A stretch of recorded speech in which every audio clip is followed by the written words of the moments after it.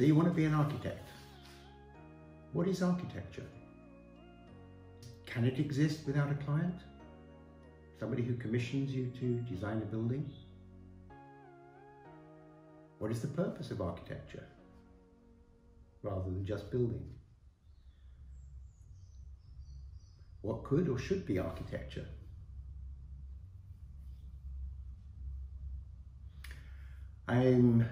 I've contributed to writing a book, somewhere here, called Designing the Profile of the Future Architect, and in which I have several essays. And that fundamentally invokes the role of the architect in the future as being a servant to society with good morals, good ethics, and a real attitude to sharing and collaborating with others to make our world a better place for everyone and everything, the biosphere as a whole. We're going on, experiencing architecture, emotionally experiencing it. Experiencing architecture through the media, which is a very strange aspect. We design more and more using a screen, a two-dimensional screen with 3D modeling. But most people experience architecture through journals, through programs like this, through the media.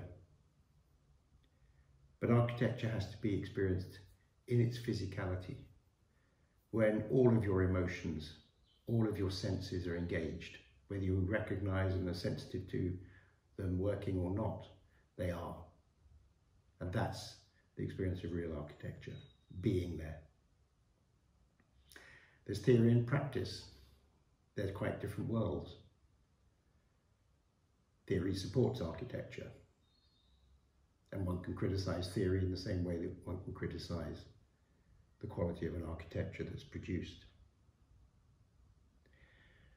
Architecture should embrace philosophy, ethics and responsibility, values, understand place as well as space, beauty, its role, and the fact that when you're designing now for the future, yet your source of inspiration, largely, and knowledge comes from the past. It's a brilliant place to be, in fact, a very privileged place to be. So we learn from the past, we learn from the present, and we learn from ourselves, or oneself, and we project this synthetic thinking into the future as we design. There is no blank sheet of paper, as I just explained. You come with stuff in your brain. You've been influenced. You have a cultural context within which you're working. All of that precludes a blank piece of paper, whether to write on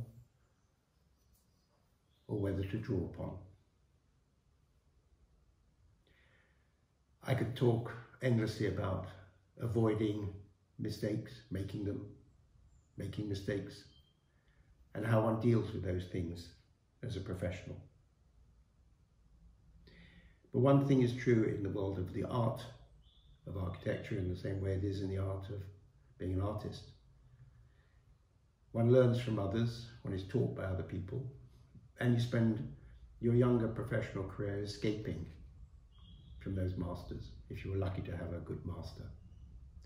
And eventually you mature and you feel you can express what architecture means to you and to your attitude towards society.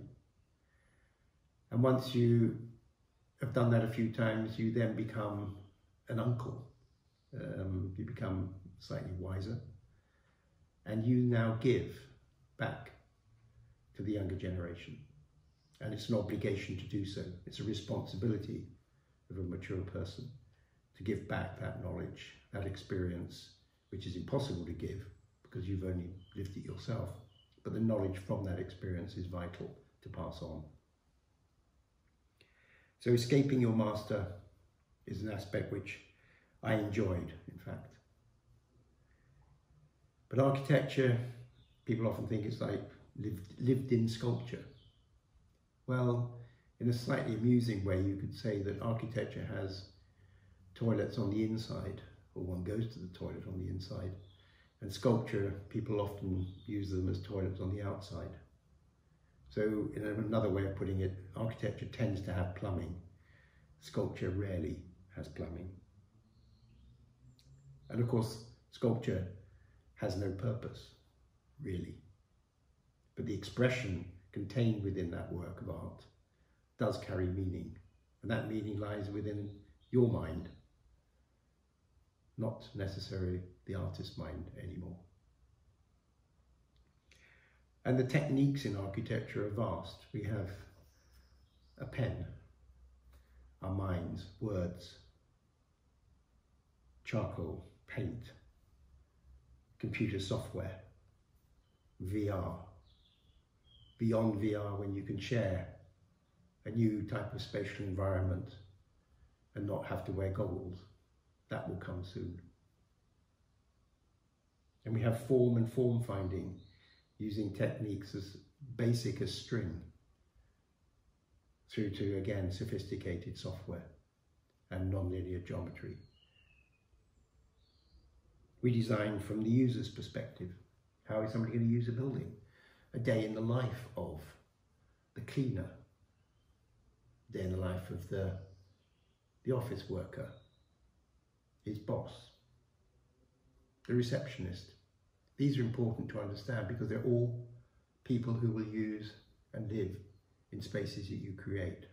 So it's important to understand to make that aspect easy, the functionality easy, so that the poetry that you can bring to spaces and to architecture can then surface and make them happy, hopefully. And we can design also from the urban perspective. I'm talking here from a Georgian house with Canary Wharf through the window. Two completely different approaches to urbanity. And then you have design expressed as an ego and picked up again by the media, marketed to create a whole industry, a media industry on the back of architecture, of artists and musicians and others. And that's a world that is real today. So in a sense, apart from designing for society and being a servant of society, we have to genuinely understand how you design with nature, not against it, with the climate in mind. In other words, a proper understanding of the biosphere, that every thought you have has an impact. It will follow through somewhere. It may be rejected, but it will certainly have an impact. So your thoughts have to be clear, they have to be developed, and developed well. And in my world of architecture, we design with the laws of physics. We try not necessarily to escape gravity, but to work with it. And we work with the overall biosphere in mind, as well as the local context in which one is designing a building. I personally design now with the mind in mind, because I've spent the last 10 years working with and for neuroscientists, and their desire to understand the mind so that we can draw on that knowledge to be able to design better buildings for people, because we will understand how people's behaviour, how their minds appreciate and understand space and moving through space better. I talk about collaboration, and I wrote back in the 1990s the 10 commandments of collaboration, the first of which is do come without anything, no prejudice, no preconceptions in your mind. Very difficult to do, but vital if you're going to allow yourself to share ideas genuinely with others. I think of the ingredients of what makes architecture. Light is the first one. It's like the opium for the architect, and shadow is its form. And through light and the way that light enters building and shapes buildings and gives you the perception of space, there's nothing more magical the natural light. And then of course you have all the technical side of architecture. Look at your own hand or your own arm and you can see it's got a skeletal structure underneath the structure. It's got an envelope called your skin with all its senses in it. And between that you've got a whole servicing environmental system of coolth and heat, flow, blood. So our bodies actually embody the nature of what architecture is in itself. We understand gravity when we stand up.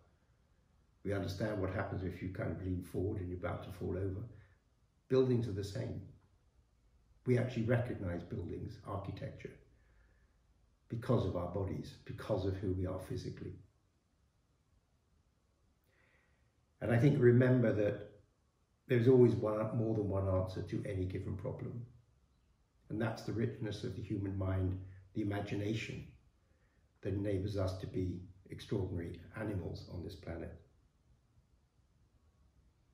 But I think fundamentally, the most important thing is to know that you are serving others.